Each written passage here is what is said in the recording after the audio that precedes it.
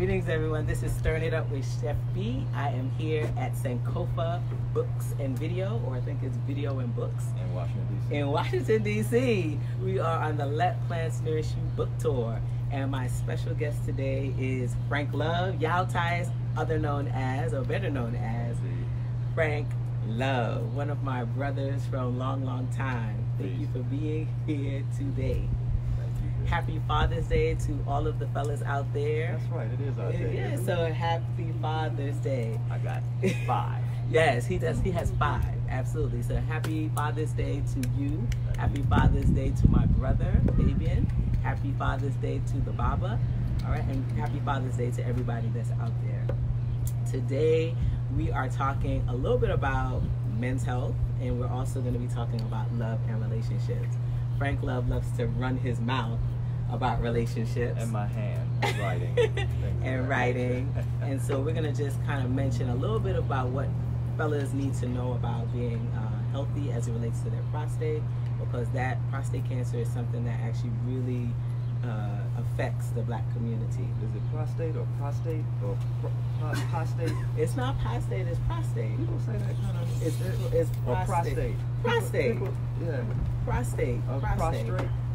Prostate. It's not prostrate. I don't think it's prostrate. I think that's, you know, when you're in the hood, and they say prostrate or strawberries, yes, right, or scrape. Okay. Yeah, it's prostate. Or scrump. Scrump. Right. Yes. Right. So prostate. So we're just gonna mention that a little bit. Today we're keeping it real simple because we know folks are out and about. It's a sunny day, so this was actually very apropos. But we know that folks are out with their families, but we wanted to offer you guys something that's really good for the prostate.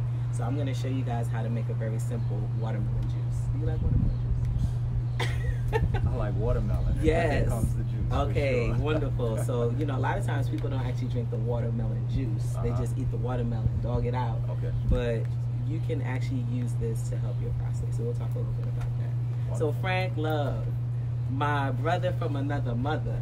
For 20 plus years. 20 plus years. So let me tell you guys a little bit about Frank Love. I've been knowing him since I was a freshman in college. All right. His sister is my best friend. Big ups to Dr. Amatias, who's also here in DC. Big ups, big ups. And we've just been friends for a long time, and I've just seen him develop, him grow as a man, as a family man, husband, and just different things have happened in your life. And you wanted to basically write it down because you know other people are dealing with those things, right? I'm still dealing with some of them. You know, I'm sharing what I'm actually what I'm dealing with, have dealt with, what I think. You know, it's all kinds of goodness, you know, exactly. I'm working on. Exactly. Yeah. And so he writes about love, right? And tell him a little bit about what you write about. Tell him a little bit about that. I write about relationships, and my focus is really acceptance and being loving and accepting in relationships. I want, and I coach that also. I want us to do a much better job working with one another and being patient with one another and being loving with one another, even during the most trying circumstances. Yes. Many of us don't even know that you can be loving when faced with certain issues. But you know, if you have someone that is like, hold up, pause. You can be loving even in that scenario, even though it may be hard. Yeah. And that's me. That's me. Okay. So you're coaching people now. Absolutely. Wonderful. So I know. Tell them a little bit about the first book, because I know there are a couple other installments, but the first book, what was it? Breaking Up. First book was How to Gracefully Exit a Relationship. How to gracefully exit a relationship. Yes. So kind of tell the folks, like, how did that come to be? What was the impetus for that book? Yeah, it's so hard to say exactly what, you know. It takes a lifetime. Much, right? It's your first book, so it's a lifetime. But I was married. I was recently, you know, a few years out of being divorced, maybe 4 years out of being divorced, and also I have so many conversations with individuals who are at each other's throats when they break up, and I just saw an opportunity, an important opportunity, to have hard conversations. Yes. There are really some hard conversations that we get to have and navigate before they're even an issue, before breaking, before a breakup. I mean, one of the conversations that I suggest is, here's how I may break up with you. I mean, just something like that. That way, imagine having that conversation. Yes. And if I do it, you're not surprised. You're not playing victim. You're not acting as though, oh, he did me wrong. No, you already knew what my tendency was. Yes, right. Yes. Or another conversation is, we may break up. I mean, just something as simple as that. And I like when you say that, you know, because the reality is when people get in relationships, they never think about the actual end of a relationship. Absolutely. They usually think about the beginning, the sweet parts of the relationship, but they're not thinking about how it could be tumultuous, and then we actually may have to part ways. Absolutely. And that's okay. Yep. That can be a natural part of the relationship process. And I just want individuals to be understanding of that, and to also love each other through that. Yeah. You know, and to go into relationships with that understanding that this could happen, and it's okay. Wow. Yeah, and I really appreciate that, because one of the things that, you know, we talk about on the show are these different aspects of wellness. Yes. And emotional wellness is a very important aspect of wellness, in particular for the brothers, because we know that our men are holding on to a lot of emotional baggage. They don't necessarily have someone that they feel like they can talk to and share some of the trials and tribulations that's happening in their relationship, their marriages, whatever is happening in the home. Yes. And so I'm grateful that you have a space now that you made available for the brothers. Do you have a lot of men that you coach, or just sort of people? It's men and women, but really? My focus is admittedly men. That's really where I see the rich area to grow. And I see, that's my sweet spot. I mean, and I found my sweet spot I found my sweet spot over the years with somebody. I had a conversation and someone asked me, when do you cry? And I found myself, I cry in certain movies where men are working their stuff out. That's the movies where I'm boo-hooing. When I really, Antoine Fisher. At the end, yo, men working their stuff out. I even teared up. Me and my father. Don't tell my dad I said that. He heard you. Even teared up in Coco, the Disney movie Coco. A young boy working through his stuff. Coco. Yeah, if y'all have not seen Coco, I talk about that movie all the time. It is an absolutely incredible movie about ancestors and being connected to family. Right. Beautiful movie. I need to check that one out. Creed, the first one, where the young guy and Rocky were kind of about to part ways because Rocky didn't want to go through the what is it, the cancer treatment. I mean, to watch them navigate. I mean, that kind of stuff. And so you know, it touches me at a place that's beyond intellect. It just touches my heart. And so I love my brothers. I love my sisters. And the way to my sisters is through my brothers. Yes. And it's not, so I know it's not just I care about the brothers. I care about both. And my way in is the brothers. Well, I'll say this, you know, in the wellness space, you know that women are doing the work, right? And it's not as evident who in the male space is doing work. So it's always wonderful when you have folks like you who are creating space for men. I appreciate because I know that there's so many brothers out there that don't cry. They don't take time to heal. They don't take time to just sort of release and let those emotions out. And it actually impacts your body. And this is actually really good because you talked about crying and being emotional, and that actually impacts your sacral chakra. You know about chakras, right? Yeah, I know. I mean, maybe not as much as you, but I'm not like the bomb. But when I was actually doing some research this morning, I was like, wow, the sacral chakra is about your emotions. All right, and so when you think of different ways that different diseases manifest in the body, it's because you're not releasing, you're not sort of being able to exercise that emotional detox that you need to exercise. Wow. And some of the things that happen is things like prostate cancer. Wow. So for those of you out there, the brothers, prostate cancer is affecting men, African Americans, disproportionately. And I was talking to Dr. Amr this morning about that, and he's like, we don't even know because the research has not been done on why black men are being affected by prostate cancer. But when you actually look at your chakra chart, your sacral chakra, which is right in the groin area, which is where the prostate is located, that's where your emotional sort of spaces, energy center is. And so it's so important for the men to release, so important for the men to have another brother or whomever that they're sharing whatever they're dealing with. Absolutely. Right? Yeah. So thank you for that. What kind of work are you doing now? I'm actually working on my second book. It's pretty much done. It's called 25 Ways to Be Loving. Ooh. That's a really fun project. Ooh, it's a real fun I love project. that. So is this 25 ways to be loving from your perspective, like in terms of your love languages? Or have you collected data from different people? You know, it's interesting when you use the term love languages, because that goes to Dr. Gary Chapman, who wrote the 5 love languages. Yes. And he has 5. But what I've done, I'm not so much using what I call love languages. I'm giving examples and scenarios where you have the opportunity to be loving, and this is how they may look. This is, your partner comes to you yelling about something. What might you do to be loving? I mean, there's 25 of them. So, and the real soul of the piece comes from a place that where many of us seem to think that we have to be hard on our partners. I'm not gonna stand for this. You know, you can't get away with this with me. We come to relationships often with that level of just angst and hardness. Yes. And instead, you actually don't have to be confrontational. You actually can. There's an opportunity to be loving in pretty much every situation, and that's wild for a lot of people. Yes. A lot of people are in not every loving situation. Every situation. Wow. Yes. I love that. And so, just here's some tips. Here's some guidance. Here's some examples of how you can be loving.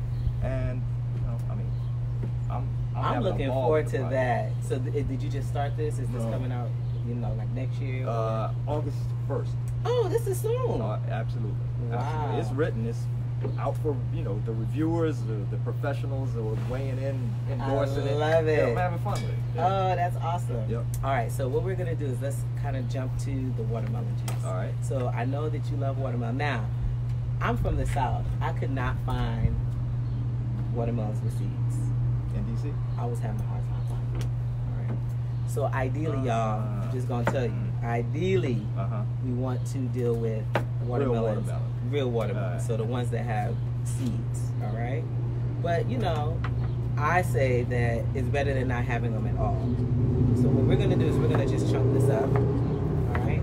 And you know what gives watermelon its beautiful red color? No clue. No clue. Well, no.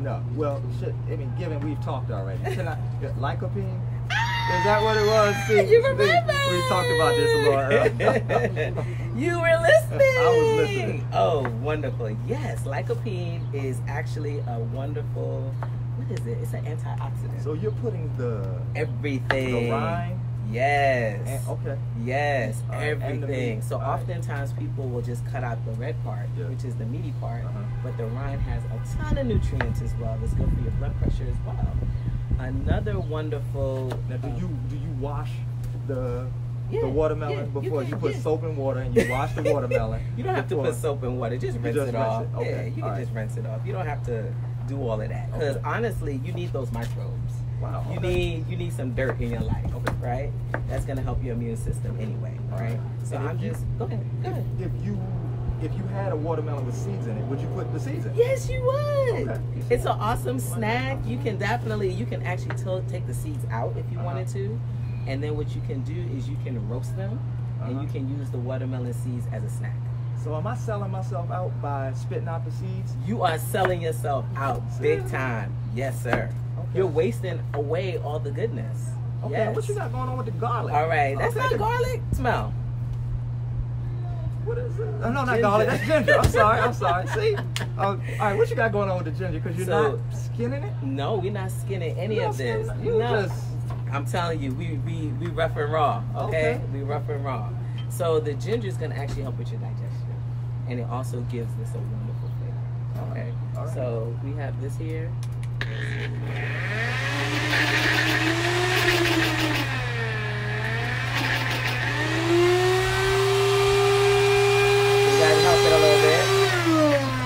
gotta help it a little bit.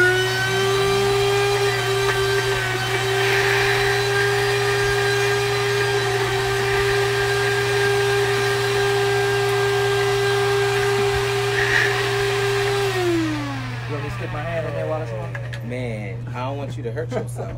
So what I'm gonna do is I'm gonna push it down a little bit. Sometimes it's like that. Push down, right?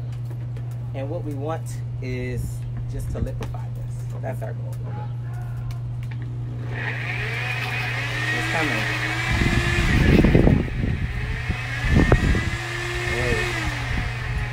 It's so gentle. There we go. It's coming. Come on. And you know what? Sometimes this stuff takes time. And that's okay. We on set. We're not in the kitchen, and so we got to work some things through. Yeah, exactly. You need me to go out and find a stick somewhere? No, we're good. It's coming. It's coming. It's coming. Sometimes you just gotta let it do its thing. Push it down. There you go. And it's gentle. Come on. And this is also a new device too. So just can we like time out a quick second? Because while you working through that, can you like pour what you have? No. I can't have some in the no. No. There we go. There we go. It's coming. All right, now I'm gonna do one last thing. I'm gonna actually take my hand and just push this down even more, right? Just adjust, and that should do it. And I can't have. You cannot have any. No, not yet.